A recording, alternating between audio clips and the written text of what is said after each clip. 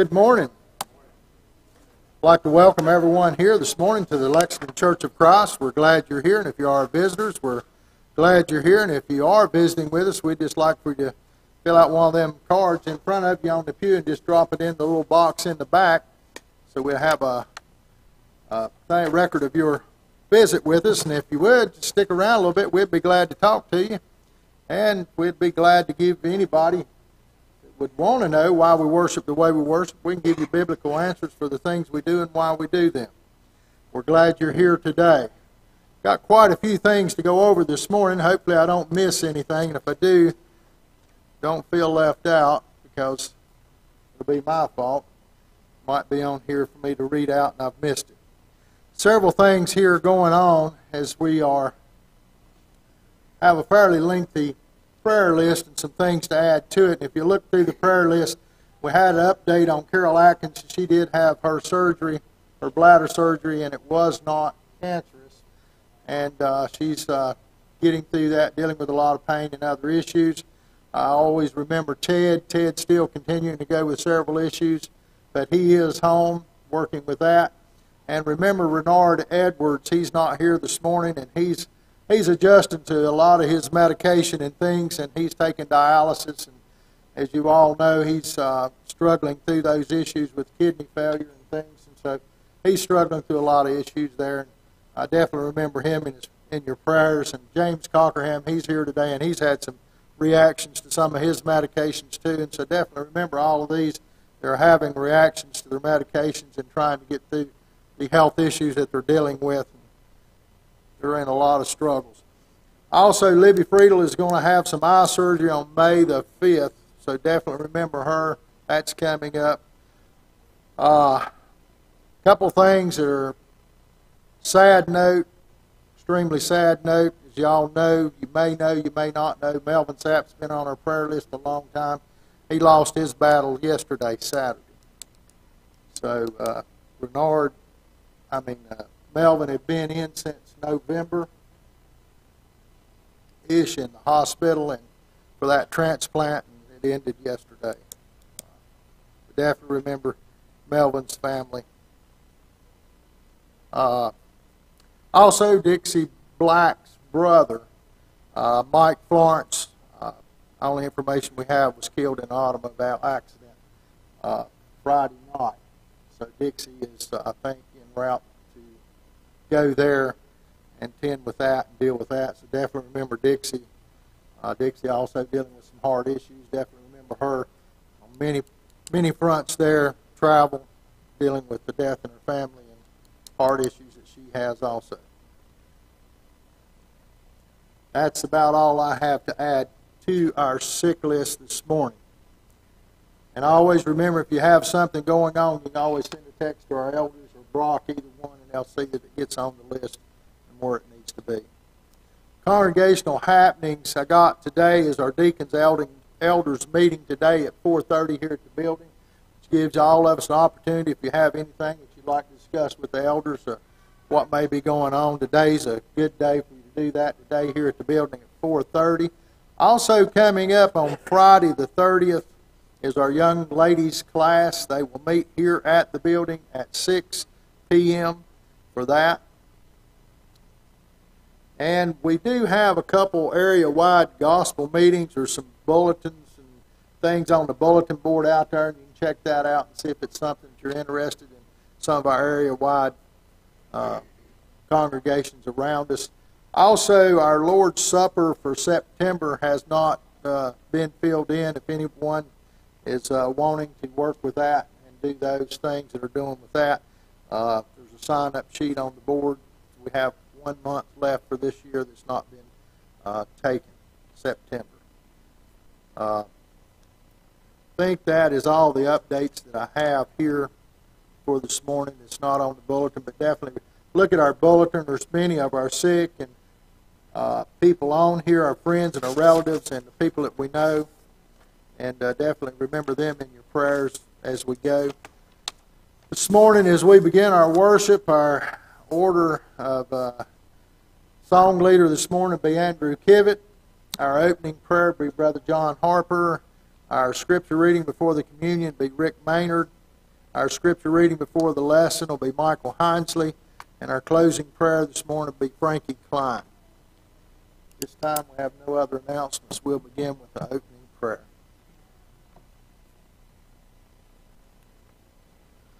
Let us go to our Heavenly Father in prayer. Heavenly Father, Almighty God, we come before you this morning thanking you for this avenue of prayer, Heavenly Father. We realize that Thou art the Almighty God, the Creator and Sustainer of life, of everything, Heavenly Father. And we just thank you for this, and we thank you that you do hear our prayers, that you love us, you want the best for us, Heavenly Father. And you sent the best from heaven, your Son, Jesus. You sent the very best to die on the cross for the sin of mankind. He had no sin, but he loved you to do the will, and he loved us, that he died for us. And we thank you for this. May we always be mindful of this, and mindful of this through everyday walk of life. Especially when we take the Lord's Supper this morning, may we remember that death, burial, and resurrection of Jesus Christ. Heavenly Father, we're mindful of those that are sick, not doing well at this time. We just pray that you'll be with Bernard, that the medicines that he is taking and the dialysis, that he will get adjusted to this, and that he'll feel good and be back here in our presence. And we just pray that you'll be with him. Pray that you'll be with James. Also, that the medicine that he is taking, his body will accept it, and that he'll continue to heal from his back surgery and his heart problems. Be with him also. Pray that you be with Sister Carol Atkins, as she has had surgery, and it's good news, no cancer, and we thank you for this, but she has been in a lot of pain. We just pray that you relieve this pain, and she'll be able to be back with us soon also. Heavenly Father, there's many on our prayer list, and I can't remember them all, but you know their needs and wants. Those that are getting ready to have surgeries, Sister Libby Friedel is going to have eye surgery again. Pray that that'll go through well, and that she'll come through that fine. Just be with these people and heal their bodies and give them back a portion of health as you see fit, Heavenly Father.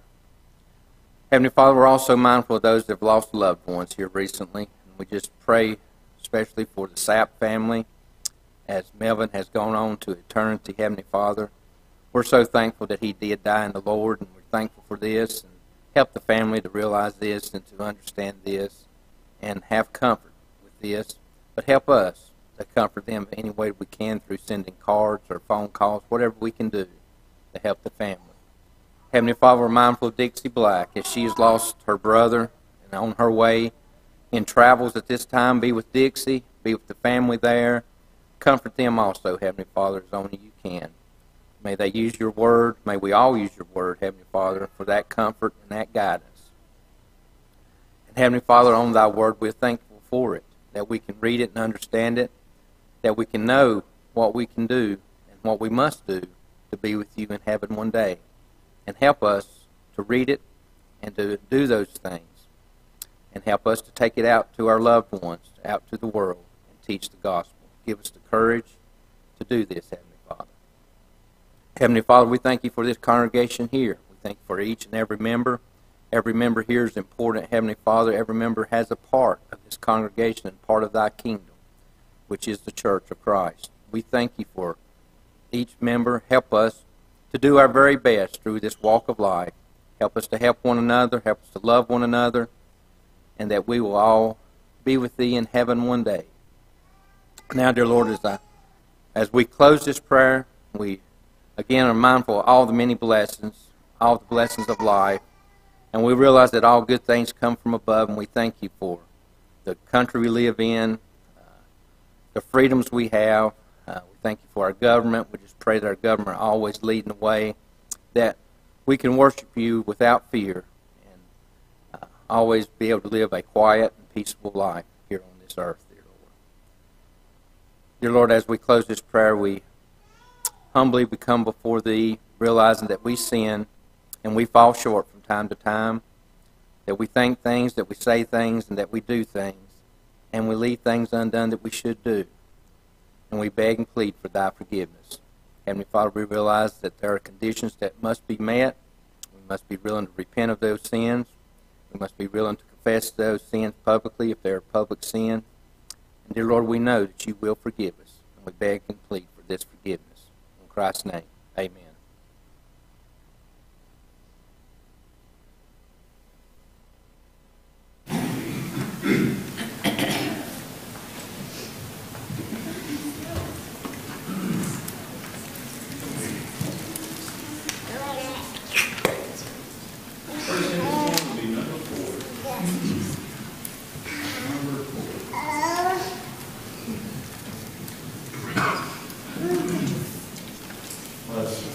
We praise thee, O God, for the Son of thy love, for Jesus who died and is now gone above. Hallelujah, thine the glory. Hallelujah, amen. Hallelujah, thine the glory. Revive us again. We praise thee, O God, for the Spirit of light, who has shown us our Savior and scattered our night. Hallelujah, thine the glory. Hallelujah, amen. Hallelujah, thine the glory. Revive us again. All glory and praise to the Lamb that was slain, who has borne all our sins and has cleansed every stain. Hallelujah, thine the glory. Hallelujah, amen. Hallelujah, thine the glory. Revive us again. All glory and praise to the God of all grace, who has bought us and sought us and guided our ways. Hallelujah, thine the glory. Hallelujah, amen. Hallelujah, thine the glory. Revive us again. Next one this morning will be number 284. Number 284.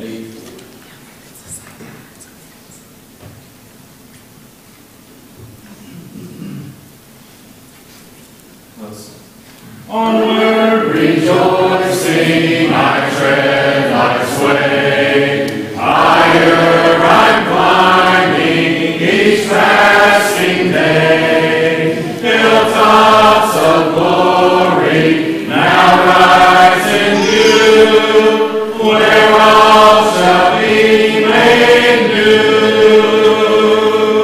Hilltops of glory I now can see. Oh, brother, won't you come go with me? Safe on the mountain I soon shall stand. Hilltops of glory land. Way down in Egypt, mid burning sand, Moses has started for Canaan's land. Never turn backward, always ascend onto the journey's end. Hilltops of glory I now can see. Oh,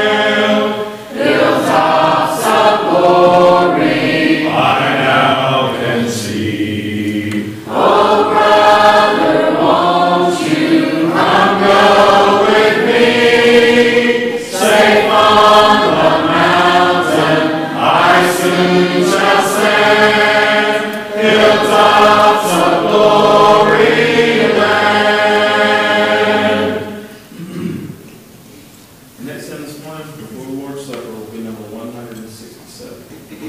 Number 167. After the singing of this song, we will observe the Lord's Supper.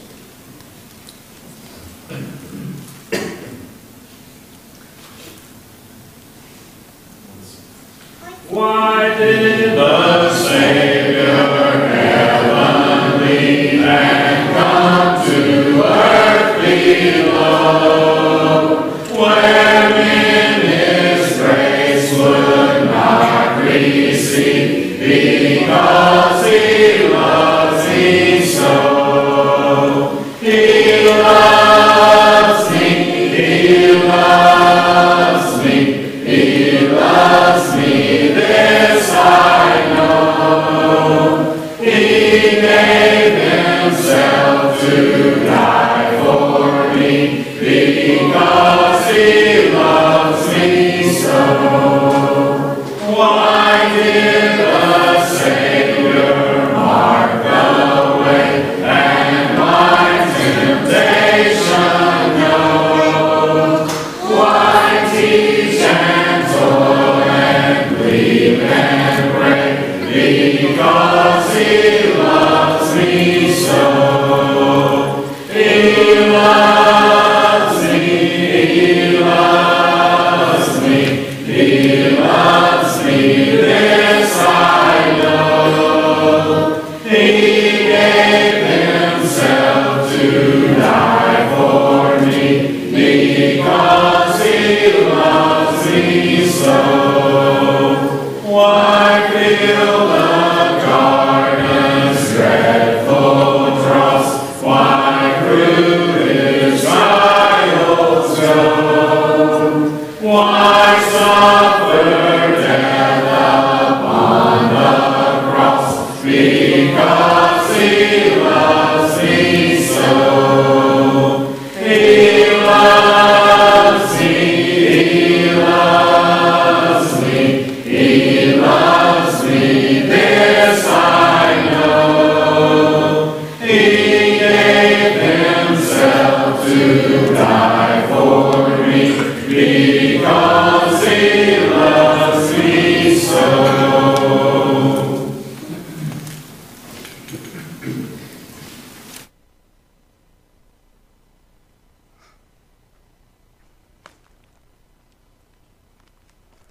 In preparation for partaking of the Lord's Supper this morning, I'll be reading from Luke chapter 23, 39 through 47.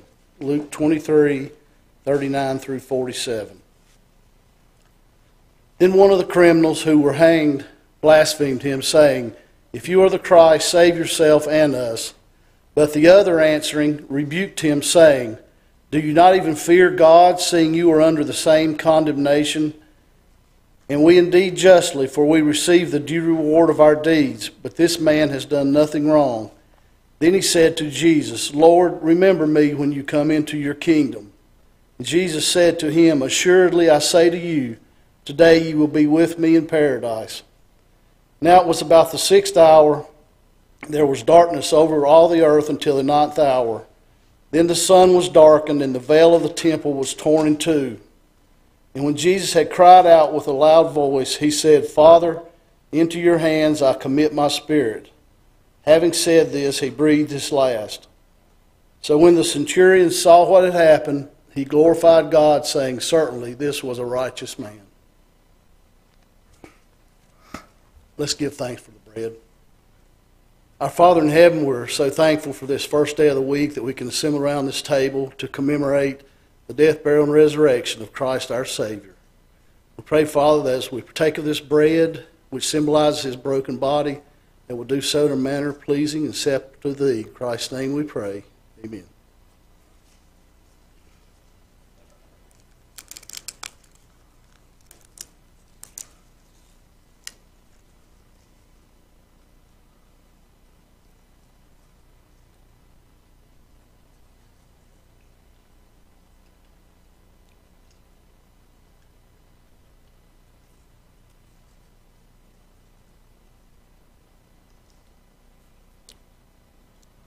Let's bow once again.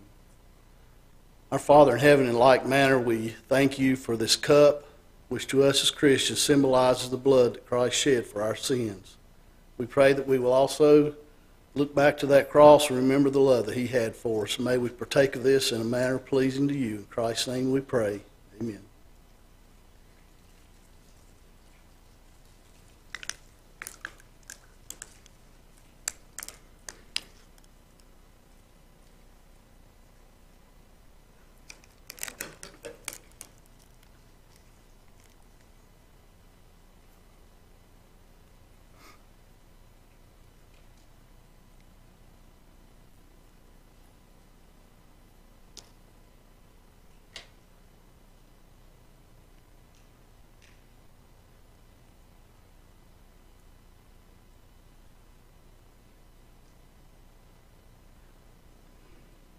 Okay, this concludes partaking of the Lord's Supper. Let's all bow as we give back and prosper. Our Father in heaven, we're so thankful for all that we have, for all the blessings that you give us, the physical blessings of our homes, our families, our jobs. Also, Father, spiritual blessings of Christ our Savior. We pray that as we give back, as we've been prospered, that we'll do so cheerfully, and that these funds might be used to further spread thy kingdom, not only in Davidson County, but throughout the world. Pray this prayer in Christ's name. Amen.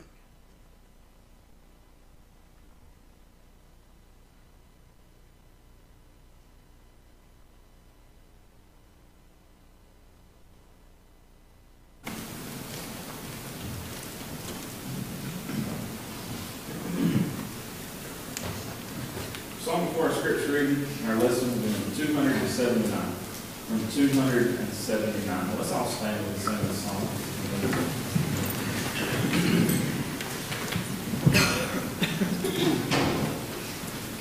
Let's give me the Bible, star of gladness gleaming, to cheer the wanderer, long and tempest tossed. No storm can hide that radiance peaceful beaming, since Jesus came to seek and save the lost. Give me the Bible, holy message shining, thy light shall guide me in the narrow way. Precept and promise, law and love combining, till night shall vanish in eternal day.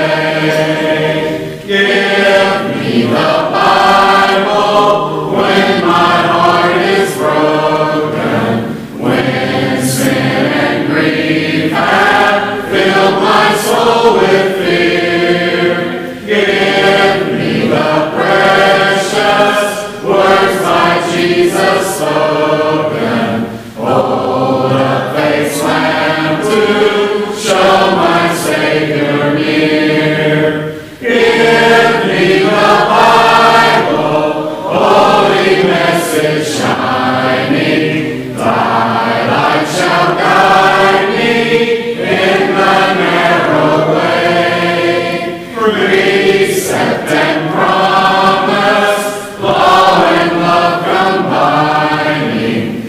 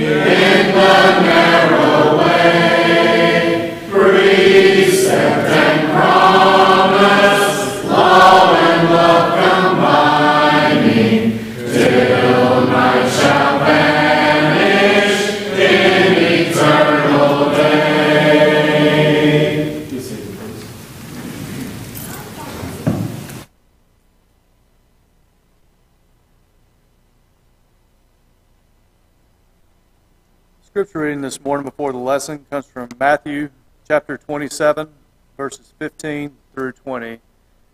That's Matthew 27, 15 through 20. I'm reading from the King James. Now at that feast the governor was wont to release unto the people a prisoner whom they would, and they had then a notable prisoner called Barabbas. Therefore, when they were gathered together, Pilate said unto them, Whom will ye that I release unto you, Barabbas or Jesus, which is called Christ? For he knew that for envy they had delivered him.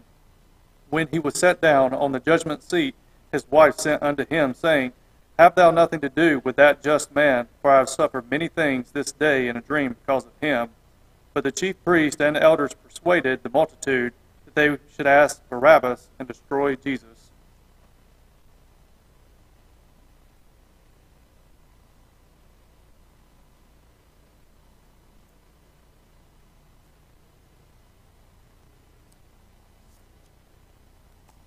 Probably most adults over the years have had a bad dream or two. What was the subject? Monsters, mayhem, madness of all sorts. How many of us have ever woken up terrified and in a cold sweat because we dreamed about Jesus? How many people have ever suffered because of a dream about Jesus? Well, we can name at least one, though the Bible doesn't reveal her name. We're just going to refer to her as Pilate's wife. Pilate's wife suffered many things in a dream because of a just man we know as Jesus of Nazareth. Question: did she really dream a dream, or was this an elaborate deception? Well, we believe that she dreamed and told the truth about it. Question: what was the content of that dream? Well, the Bible doesn't give us any more details than those that are listed in Matthew 27 and verse 19. Whence came that dream? Well, we believe it was an inspired dream sent to her by God. Is there anything of value, therefore, to be learned from her dream and the context in which the Bible records it? That is our challenge for this morning. Our sermon is entitled, The Dream of Pilate's Wife. There are three things that we want to consider. In the first place, let's talk about the source. Does the source of information change the integrity of the information? According to the inspired record of the Scriptures, Pontius Pilate was neither a good man nor a dummy. Pilate knew that the Jews had delivered Jesus to him out of envy. Listen along with the text of Matthew 27, beginning in verse 15. Now at that feast, the governor, that's Pontius Pilate, was wont or accustomed to release unto the people a prisoner whom they would. And they had then a notable prisoner called Barabbas. Therefore, when they were gathered together, Pilate said unto them, Whom will ye that I release unto you, Barabbas or Jesus, which is called Christ? For he knew that for envy they had delivered him. You ought to go through the rest of the New Testament and see what type of words are associated with this Barabbas. None of them really are good at all. Pilate was the Roman governor or procurator of the province of Judea from AD 26 to AD 36, and declared that he could find in Jesus no fault at all at least 3 times. So the evidence presented Jesus to be faultless in John 18:38, John 19 verse 4, and John 19 and verse 6. Once Pilate discovered that Jesus was a Galilean, he tried to pass off our Lord onto Herod, though Jesus was sent right back to Pilate. Luke 23, 1 through 12. Pilate's own wife sent unto him to make known her position on Jesus. Listen again to the text of Matthew 27 and verse 19. When he was set down on the judgment seat, his wife, what was her name? Don't know. We're just going to refer to her as Pilate's wife, sent unto him, saying, Have thou nothing to do with that? What was Pilate's wife's position on Jesus? Just man. For, here's why, I have suffered many things this day in a dream because of him. Now you'd think, if a man was going to consider a source to be listened to, wouldn't a man consider his wife to be a pretty high up there source of information? Now we're not going to act like that her position to Pilate to say have nothing to do with him. Pilate could have done more than what he did, but that Jesus was a just man. If your wife told you that someone was a just man, would that get your attention? Would you listen and say, maybe I need to re-examine some things? Because the Jews, he knew they had delivered Jesus to him out of envy. Pilate knew that. He had seen the evidence, and he declared at least 3 times that I find no fault at all in this man. The evidence was clear. He was sent to Herod. Let Herod deal with it. It's coming right back to you, Pilate. You're going to have to make a decision. Then the man's own wife declares Jesus to be just. Does the source of the information change the integrity of the information? You know that the Bible teaches that Pilate also had a conversation with Jesus. That is remarkable in and of itself. In John 18, verses 33 through 37, but despite all this information presented before Pilate from various reliable sources, Pilate chose to listen to the multitude. Pick up in Matthew 27 and verse number 20. But, about every time in the Bible you read the word but, there's a contrast. There's what Pilate's wife had just sent to him and revealed, but the chief priests and elders persuaded the multitude that they should ask Barabbas and destroy Jesus. The governor answered and said unto them, Whether the twain will ye that I release unto you? They said, Barabbas. Pilate saith unto them, What shall I do then with Jesus, which is called Christ? They all say unto him, Let him be crucified. And the governor said, Why? What evil hath he done? But they cried out the more, saying, Let him be crucified. Pilate chose to sentence the sinless Son of God to a brutal scourging and a vicious, merciless crucifixion. Pick up in Matthew 27 and verse 24. When Pilate saw that he could prevail nothing, but that rather a tumult was made, he took water, like this is going to do anything, and washed his hands before the multitude, saying, I'm innocent of the blood of this just person. See ye to it. Then answered all the people and said, His blood be on us and on our children. Then released he Barabbas unto them. And when he had scourged Jesus, he delivered him to be crucified. Question. Did Pilate receive an adequate amount of accurate information from acceptable sources in order to make the proper determination about Jesus of Nazareth? Yes. There are plenty of sources right there. He had plenty of information. Accurate information. But what's the problem? Pilate cowered to the pressure of the multitude. In the second place, let's talk about the statements. By that we mean, is there any evidence to conclude beyond any shadow of a doubt that Jesus Christ was indeed a just man? Pilate's wife proclaimed that Jesus was a just man, meaning that she believed Jesus to be innocent, holy, and righteous. That's the meaning of just. Matthew 25 and verse 46, as well as John 17 and verse number 25. So if a person is just, that person is righteous. And if a person is righteous, that means that person is right with God. So was Jesus right with God? Was he just? Was he a just man? Was Pilate's wife correct in her assessment?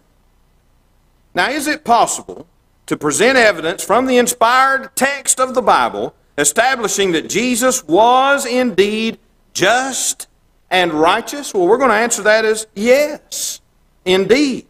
Judas Iscariot, the man who betrayed Jesus for 30 pieces of silver, later announced his remorse, the innocence of Jesus, and returned the money to those who paid him. Look at the text of Matthew 27, verses 3 and 4. Then Judas, this is Judas Iscariot, which had betrayed him, when he saw that he was condemned, repented himself, and brought again the 30 pieces of silver to the chief priests and elders, saying, I have sinned, in that I have betrayed the innocent blood.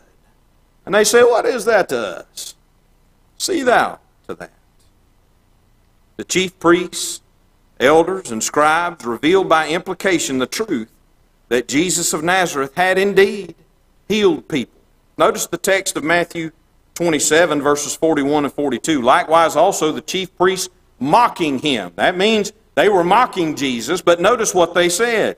With the scribes and elders said, he saved others. Is that true? Yes, indeed he did. He saved others. Himself he cannot save. If he be, notice it, the King of Israel, let him now come down from the cross, and we will believe him. Perhaps the statements of Jesus from the cross are some of the greatest indications of his genuine righteousness, that very much affirm that he was a just man. While many of these people had most likely witnessed other crucifixions, they'd probably never heard anyone pray for those that had put them there. Let's look at the text of Luke 23. Let's notice beginning in verse number 32. Luke 23, beginning in verse number 32, what we really see here is probably the first statement of Jesus from the cruel cross of Calvary.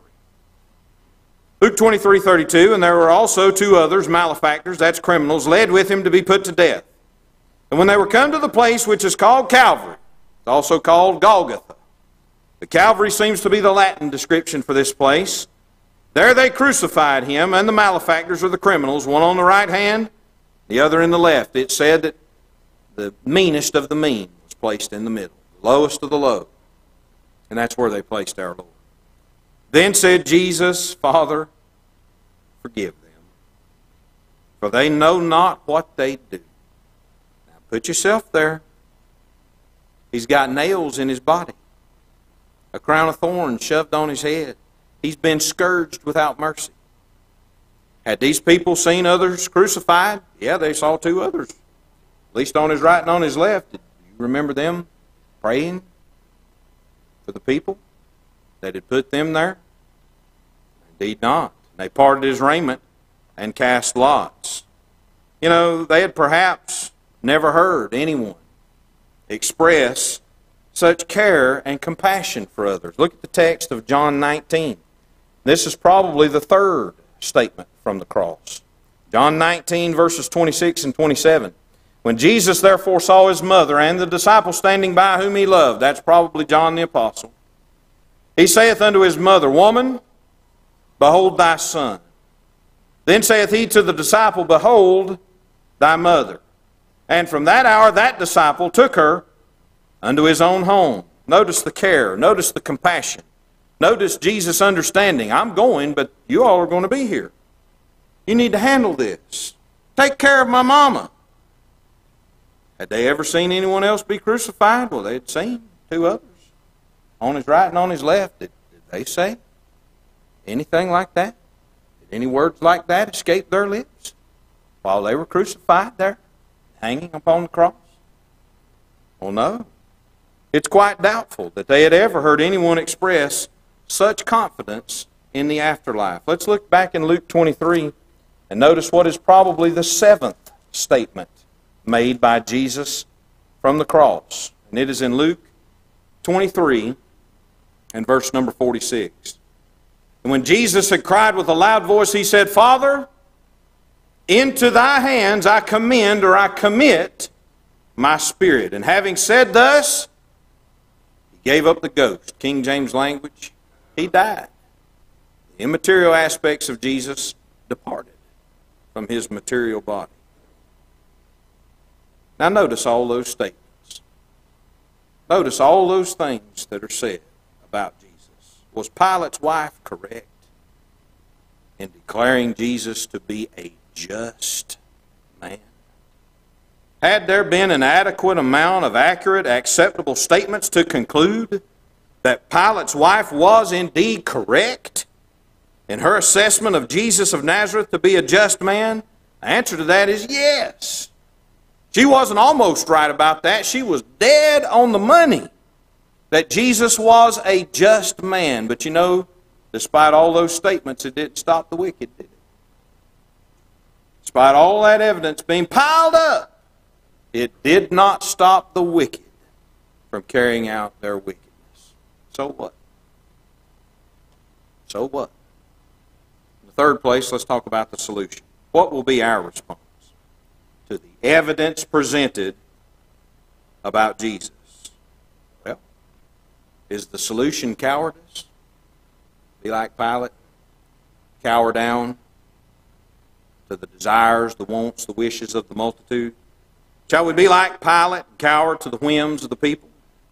Shall we be afraid to reveal how we really feel about Jesus Christ? We need to consider very deeply the words of our Lord from Mark 8 and verse 38. Whosoever therefore shall be ashamed of me and of my words, of him also, and this adulterous and sinful generation, of him also shall the Son of Man be ashamed, when he cometh in the glory of his Father with the holy angels. You don't know what that means. If we're ashamed of Jesus here, he's going to be ashamed of us on the other side. There. When we need a friend, no matter what, we're all going to walk through the threshold of death by ourselves. We may be surrounded by people, but when we cross the threshold of death, you need a friend, and so do I. We want Jesus to have the angels there waiting on us to escort us into paradise. But what's the catch, so to speak? What are the conditions? If we're cowards here, if we're ashamed of him, in this adulterous and sinful generation, he's going to be ashamed of us there when we need a friend. When we really need someone to be there for us, is when we breathe our last breath. So is the solution cowardice? Well, we're going to have to say, no, that's not the solution. Well, is the solution compromise? Shall we extend lip service to the Son of God, offering praise to his holy name while living in rebellion to his teaching? Is that what we do? We say what's right, but we show something different. You know, Jesus had something to say about that in Luke 6 and verse 46. And why call ye me Lord, Lord, and do not the things which I say? That's a fair question, wouldn't you say? Is the solution compromise? Let's say, Lord, Lord, but then turn around and show something totally different. Why call ye me Lord, Lord, and do not the things which I say? Well, the solution's not cowardice. The solution's not compromise. Well, what about conviction? We'll have conviction in our heart. Is conviction, is this the solution?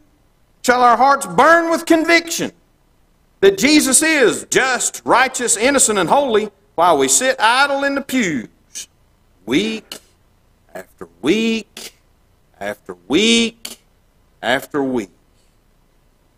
You know, Jesus had many people that believed on him.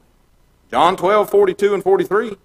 Nevertheless, among the chief rulers also, many believed on him, but because of the Pharisees, they did not confess him, lest they should be put out of the synagogue. For they loved the praise of men more than the praise of God. Is that us? Is that us? We have conviction in Jesus, but we can't follow through on that conviction because what if everybody knows? What if everybody knows that I love God with all my heart, soul, mind, strength? I love my neighbor as myself. Jesus is a just man. He's more than a just man. He's the Savior of all men. So the conviction has got us headed on the right path, but once our hearts are on fire, we need to act on that conviction because the solution is conversion. Here's the solution. It's time to act upon our conviction and change. At the end of what we know is the Sermon on the Mount, the Lord gave a marvelous illustration. Therefore, whosoever heareth these sayings of mine and doeth them, I will liken him unto a wise man, which built his house upon a rock. And the rain descended, and the floods came, and the winds blew and beat upon that house, and it fell not. For it was founded upon a rock. And every one that heareth these sayings of mine and doeth them not shall be likened unto a foolish man, which built his house upon the sand. And the rain descended, and the floods came, and the winds blew and beat upon that house, and it fell. And great was the fall of it. You know, there's one verse really that allows us to see. Are we building upon a rock, or are we building upon the sand? How do we feel about our Lord's words in Mark 16:16? He that believeth and is baptized shall be saved, but he that believeth not shall be damned. While we have no other inspired record of Pilate's wife and her behavior, her dream was right. She was right in her dream. What say ye about Jesus of Nazareth? Is he a just man, or is he just a man? Listen. Is he a just man, or is he just a man? Is he God in the flesh? Does Jesus possess the ability and the authority to cleanse all sinners from their personal transgressions? If we believe that, we need to act on it. Now is the time. How do we act upon our conviction? How do we change from a sinner to a saint? Hear the gospel. Acts 18:8. Believe the gospel. Acts 16:31. Repent of sin. Acts 17:30. Confess Jesus Christ to be the Son of God. Acts 8:37. And be immersed in water for the remission of sins. Acts 2:38. Every person that obeys that pattern of doctrine from the heart, the Lord's blood will wash away the spiritual consequences of all that individual's past sins. And the Lord himself will add that individual to the body of Christ, which is the church of Christ, the location of all the saved. Acts 2:41 and Acts 2:47. We die with Christ, we're buried with Christ, we're raised up to walk in newness of life with Christ. It's time to behave as a Christian, and that's what we do till we don't. And even as God's children, as Christians, we sin, we miss the mark. What does God expect of us when we miss that mark and we stumble back into sin? It's Acts 8:22. Repent, therefore, of this thy wickedness, and pray, God, that perhaps the thought of thine heart may be forgiven thee. Wherever you are, make it right. Do it now. As together we stand, as together we sing the song of encouragement.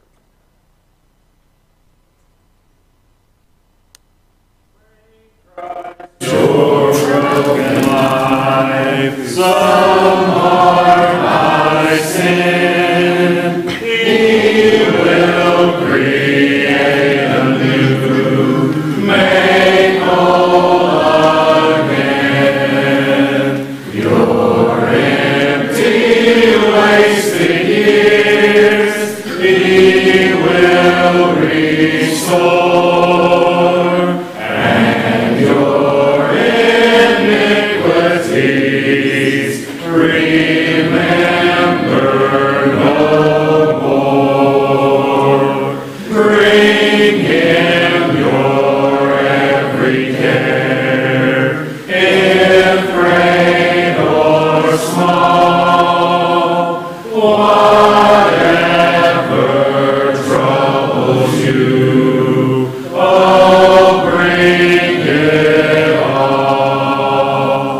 Bring him the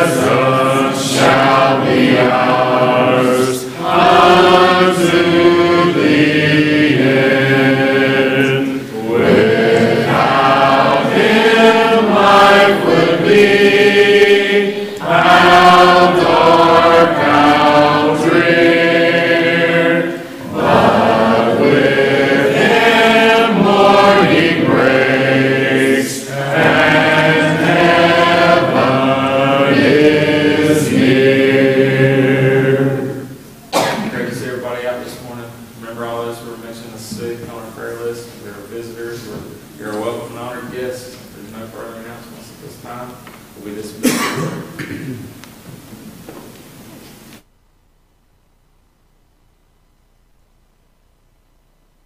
Let's all pray together. Dear Heavenly Father, we are truly thankful and blessed for this opportunity we had on this Lord's Day to assemble here for worship. And we do pray that everything that was said and done was in complete accordance with your will.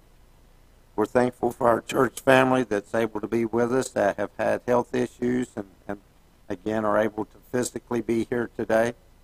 We're thankful for all that are here, and we continue to pray that as this COVID virus is treated with vaccines and other means, medical means of measure, we just pray that our brothers and sisters will continue to want to be here in person, and we are uplifted by those that are with us today. For those that are visiting with us, we're thankful for their presence as well, and pray that they'll have an opportunity to worship with us soon. For our church family that's lost loved ones, we continue to pray for them. Most recently, and this week with Dixie Black, and for our brothers and sisters in Christ that have lost a faithful gospel preacher, Melvin Sapp, we are thankful for having known Melvin and the influence that he has had on your church and on many, dear Heavenly Father. And we continue to pray for the works of your church here in Lexington, that they'll always be fruitful, that you will receive the praise and glory and honor. And we're thankful for the lesson that Brock brought to us this morning from your word, and help us to look at your word and examine our lives, and we just pray that others will see Christ through the lives that we live. And dear Heavenly Father, that we will be looked at as righteous and just. And dear Heavenly Father, again, we pray and give thanks for all things, most of all thankful for your Son, the sacrifice he made for our sins, and the willingness to die on the cross for our sins, yet he was sinless. We pray that as we leave this building this morning, that again others will see Christ in the lives that we live, and that we will return at our next appointed time. In Jesus' name we pray. Amen.